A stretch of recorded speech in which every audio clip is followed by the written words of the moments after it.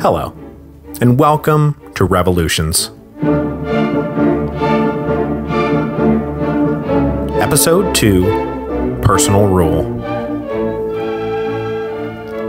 So last time, we blazed through a lot of necessary background and followed King Charles through the first 4 years of his reign, culminating with his decision in March 1629 to dissolve Parliament and then, so help me God, never call another one.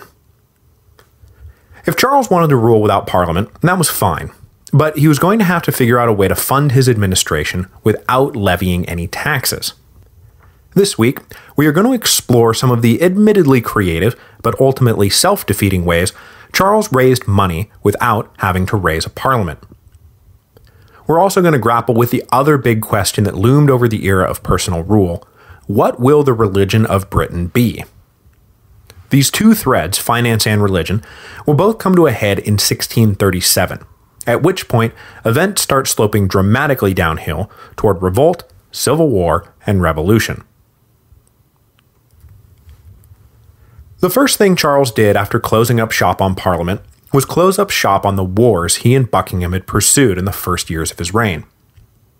As I said last week, the main reason a monarch needs Parliament is to fund their wars, so as long as the monarch avoids war, he has a shot at avoiding Parliament. So King Charles worked out a treaty with France in April 1629, and then concluded peace with Spain in November 1630.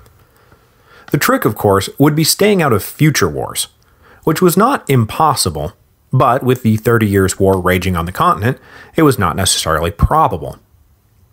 The funny thing, though, is that while Charles managed to avoid getting dragged into the 30 Years' War, he wound up needlessly picking a fight with the Scots in 1637, which is what we're going to get into next week. With Parliament out of the picture, Charles governed his domains through a semi-formal group of councillors. Some of them sat on the more formal Privy Council, the standing body of peers who advised the king, but other councillors were men of lower rank who simply held positions within the royal household that put them in close proximity to Charles on a daily basis. Some of these advisors were dependable administrators, some flaky courtiers, but two men were by far the most talented in terms of intelligence, drive, and ambition. Bishop William Laud, who we met last week, and a tall Yorkshireman named Sir Thomas Wentworth. Wentworth was born in 1593 and inherited a baronet from his father in 1613. He sat in the first of Charles's parliaments, but famously distinguished himself as an outspoken member of the opposition, so much so that when the second parliament was called, Wentworth was one of the members appointed sheriff to keep troublemakers out of Westminster. When Charles issued the forced loans in 1627, Wentworth refused to pay, and he was locked up for 6 months. Which, so far, is, not exactly the early career arc of someone who is about to become so identified with the tyrannies of King Charles. But the break came when Buckingham was assassinated in 1628. Because unlike other members of Parliament who seemed to be using Buckingham as a proxy through which they could wedge wider political, economic, and religious reforms, Wentworth really just hated Buckingham, thought he was terrible for England, refused the forced loan because he thought Buckingham was going to embezzle half of it and blow the other half on embarrassing military boondoggles, which is pretty much what happened. When Buckingham was killed, Wentworth was satisfied. Charles was alerted to the fact that this smart, energetic, and capable member of the opposition could probably be had at the right price, so the king made Wentworth a viscount and appointed him Lord President of the North in 1628, the North being the northern counties centered around York, which at the time formed its own administrative district. Wentworth whipped the North into shape and was named to the Privy Council in 1629. He probably would have risen even higher, even faster, but as talented as he was also harsh and despotic, and he alienated subordinates, colleagues, and superiors wherever he went. So some of those alienated rivals on the Privy Council convinced King Charles that Wentworth was the best man to run Ireland. Technically, being made Lord Lieutenant of Ireland in 1633 was a promotion, but it also meant being shipped off to Dublin, which is a long way from Whitehall, exactly where Wentworth's rivals wanted him. But still, he managed to stay in contact with the court, most especially through his friend Bishop Laud, because of course the two most friendless men in England would wind up becoming friends. Together, they hammered out what has become known to history as the Thorough Policy, which is basically a scheme to establish absolute monarchy in Britain. The religious aspects of this policy were spearheaded by Laud from his new position as Archbishop of Canterbury. As I mentioned last week, King Charles and his new archbishop were of one mind about religion. It should be formal, it should be ceremonial, it should be exalted, and most important, it should be uniform across all the king's domains. So with Charles's blessing, Laud launched an effort to bring some uniformity and order to the Church of England. No more of this turning a blind eye to local custom as had been the norm since the Elizabethan settlement. Through the 1630s, Laud slowly but surely started to establish a harder principle of one set of religious practices for everybody, no exceptions. First, he focused on small fish, congregations of expatriates living in Holland, for example, who had started adopting the practices of their Dutch neighbors. Then he focused on foreigners living in England, who had been allowed to maintain their own forms of worship. In a flurry of letters, he demanded that both follow the liturgy of the Church of England or face prosecution. This process then extended out to the various English counties, where Puritan-leaning congregations faced demands that altars be placed on the east end of the church and that they be railed in, that parishioners approach the minister for communion rather than taking it at their seats. Basically, a slew of ceremonial tweaks that the more Puritan congregations had ditched a long time ago because it all smacked of popery. The idea, like I said, was to bring some uniformity to religious worship in the king's domains. But to an awful lot of people, it came across as an attempt to undermine the Reformation and pave the way for a return to Catholicism. And it did not help at all that through this same period, Charles was busy indulging the Catholicism of his French-born wife, Queen Henrietta Maria. So on the one hand, you have godly Protestants being prosecuted for resisting Laud's popish innovations, and on the other, you have Catholics now practicing right out in the open.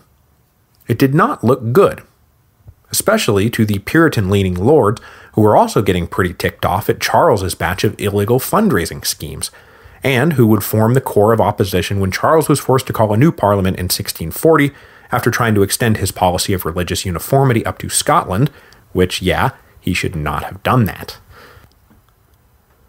So who were these Puritan-leaning lords who formed the opposition? And is it even fair at this point to call them an opposition? Historian Conrad Russell, who knows of which he speaks, makes the point repeatedly that right now we should think of these guys as forming a faction within the ruling party rather than a distinct opposition party. Which is to say that they may have personally opposed the king's policies, but still dutifully carried them out back in the home counties. But subtleties of tension aside, in a few years there is going to be a civil war. So who formed the core of what became the parliamentary cause? In no particular order, we have, first of all, the Earl of Warwick, who was one of the largest landowners in England and whose great-grandfather had been one of the key figures in the English Reformation. After being raised to the peerage in 1619, Warwick had focused a great deal of his time and money on privateering expeditions against the hated Spanish and colonization projects in the New World. Then there was the Earl of Bedford, who had been a strong supporter of the Petition of Right, and stood as one of the main centers of gravity around which this network of dissenting Puritans swirled. Lord Brooke, for example, an up-and-coming young Puritan peer, married Bedford's daughter in 1631 and began working closely with his father-in-law on various commercial projects. Viscount Say and Seeley formed another center of gravity, and that's one guy, his name is Viscount Say and Seeley. He was a staunch Puritan and clever politician whose home at Broughton Castle became something of a home base for the godly dissidents. Say and Brooke were also both heavy investors in New World colonization, and if you've ever been to Old Saybrook, Connecticut, well, that's where the name comes from. Finally, I'll mention young Lord Mandeville, who married one of Warwick's daughters in 1626, and who we will get to know much better after he inherits his father's title in 1642 and becomes the second Earl of Manchester. As depressed as these lords were about the state of true religion in England, you'll notice that most of them looked to the Americas as a place where the godly could build communities untainted by heresy. and there was one colonization project in particular that kept them all tied together during the long years of personal rule: the Providence Island Company. The point of the company was to set up a community in the West Indies that would be run on strict godly principles and maybe engage in a little anti-Spanish piracy on the side.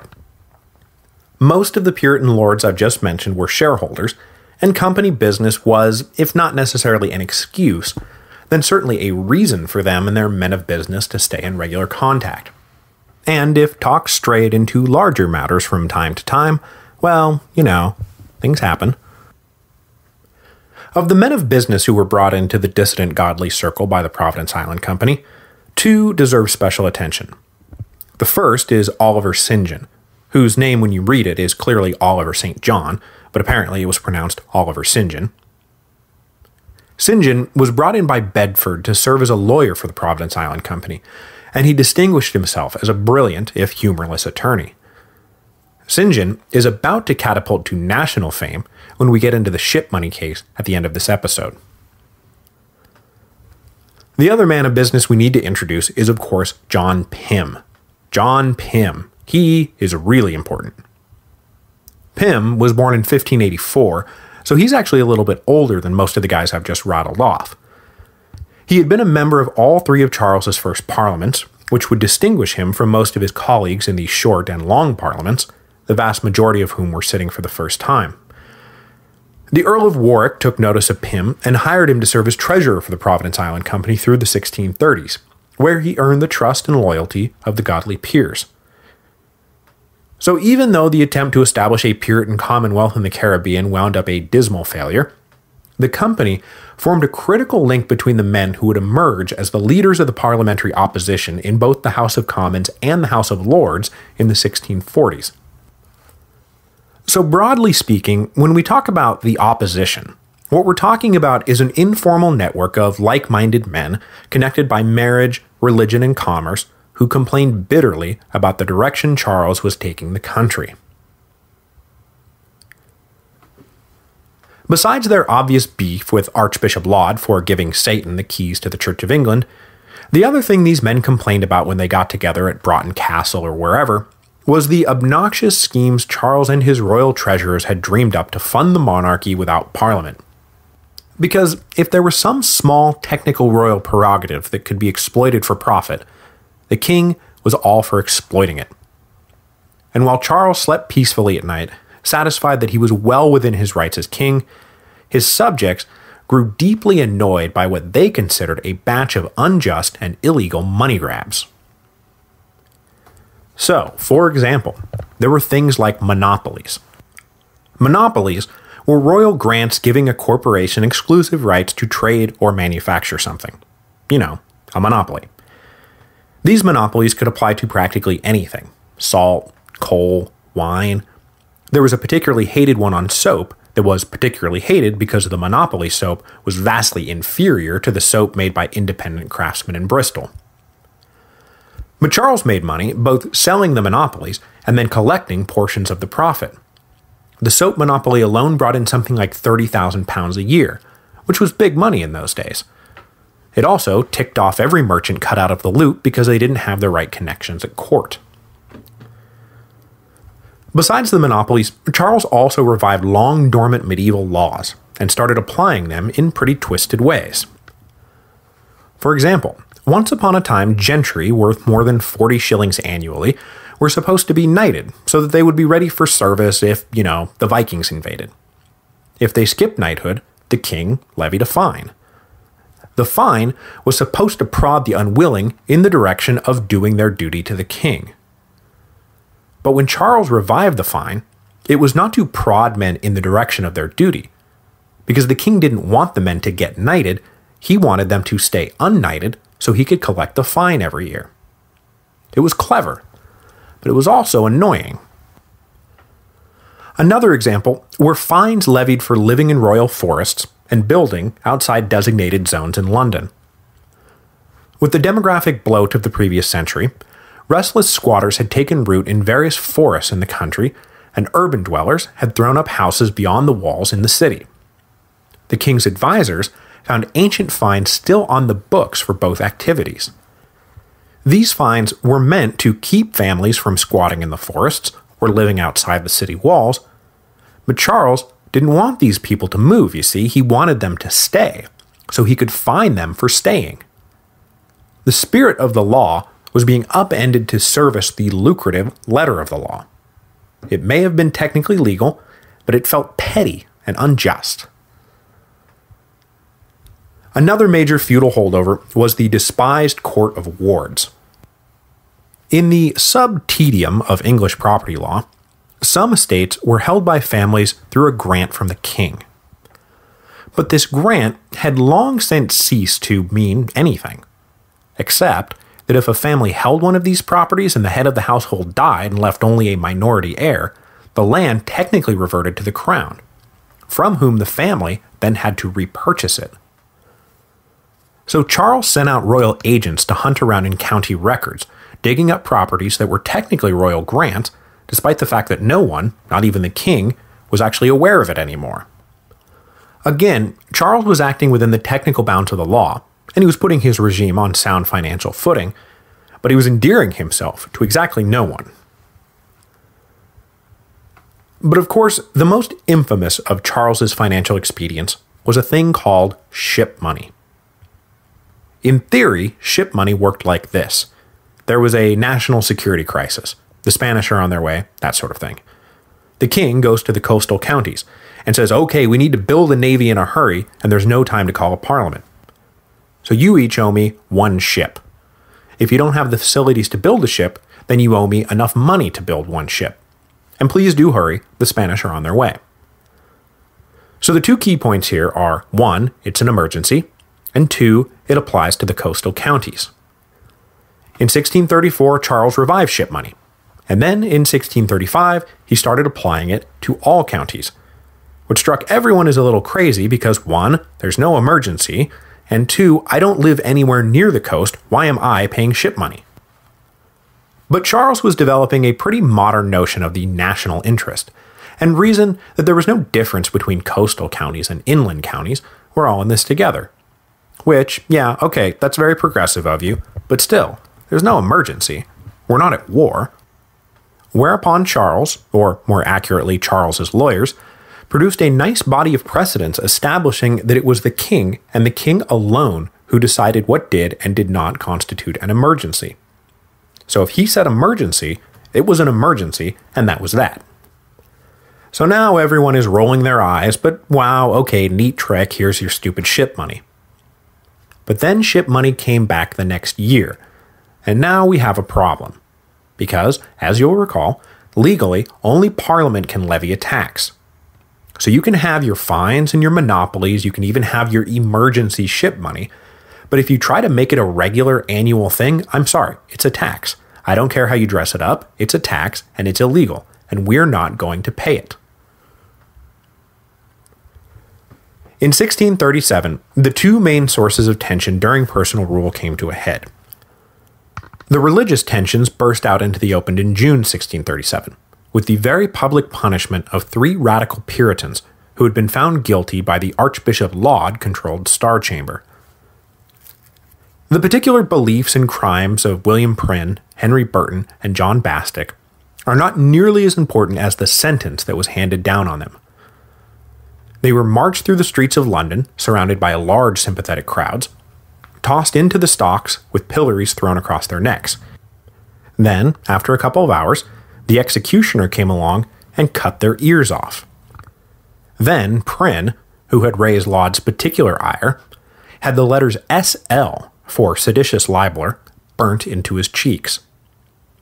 Then the 3 broken men were exiled to distant castles, the idea being that they would never be heard from again. The crowd roared its sympathy for the suffering of the 3 men, and underground circulars started getting passed around, wondering aloud what kind of kingdom England was becoming when Catholics walked free while godly men suffered such gruesome punishment. The political tensions burst into the open when John Hampden was brought to trial in November 1637 for refusing to pay ship money. Hampden was the son of a Puritan landowner, and he had inherited the family estates at the tender age of 2 when his father died. He, like Pym, served in all of Charles's initial parliaments, and had garnered a reputation as a man of both strong will and strong principle. He refused to pay the forced loans and was imprisoned, but was released on the eve of Charles's third parliament. He kept his head down through the 1630s, but when Charles rolled out ship money, Hampden decided to take a stand. Even though his share of ship money was one measly pound, he refused to pay. But this was not just some random point of pride. The network of dissident Puritans had been looking for someone to run a test case through, and Hampden, blameless, well-regarded, well-spoken John Hampden, seemed like the right guy for the job. Now Hampden was not the only one refusing. Viscount St. Sealy, for example, was also refusing in the hopes that the king would prosecute him, but Charles let it go because he didn't want to give Lord Say the spotlight, much to Say's great annoyance. So in November 1637, John Hampden was brought before the Court of Exchequer and tried for his refusal to pay. The case was a bona fide national sensation, and crowds in London thronged to hear the arguments of both sides and then waited impatiently for the verdict. Hampden was represented by a group of lawyers, but the most famous of them was Oliver St. John, whose eloquent and, let's face it, damn convincing argument that ship money was a tax and therefore illegal without parliamentary approval made the Puritan lawyer a legal rock star. On the other side, Hampden was prosecuted by the Attorney General himself. This case was a big deal. The 12 judges of the Exchequer listened carefully to both sides and then retired to consider how they would rule. In the weeks that followed, their decisions began to be published one by one, with the crowds of London hanging on every yea or nay. In the end, the court found 7-5 against Hampden, which was, yes, a win for the king, but only by the narrowest margin possible. It was another of Charles's Pyrrhic victories, and despite the legal triumph, the court of public opinion found decisively for Hampden. So, just as the king was reveling in the legal sanctioning of ship money, the number of men refusing to pay shot up dramatically. Charles had been doing a fine business with ship money receipts until he won the Hampden case. Then, revenue dropped off a cliff. The ironic part was that ship money was about to die due to massive popular resistance, right at the moment when England was actually facing a national emergency. Because in between the punishment of Prynne, Burton, and Bastick in June, and the ship money trial in November, Charles had gone and shot himself in the foot up in Scotland, shot himself in both feet, shot himself in the head, and then fired himself out of a cannon. Next week, we will see the attempt to establish religious uniformity head north, where the Scots and their beloved Presbyterianism had long been left to their own devices. But in July 1637, Charles and Laud would attempt to force the Scots to bend to the Church of England. It was an attempt as ill-conceived as it was ill-fated, and it would mark the beginning of the end for King Charles.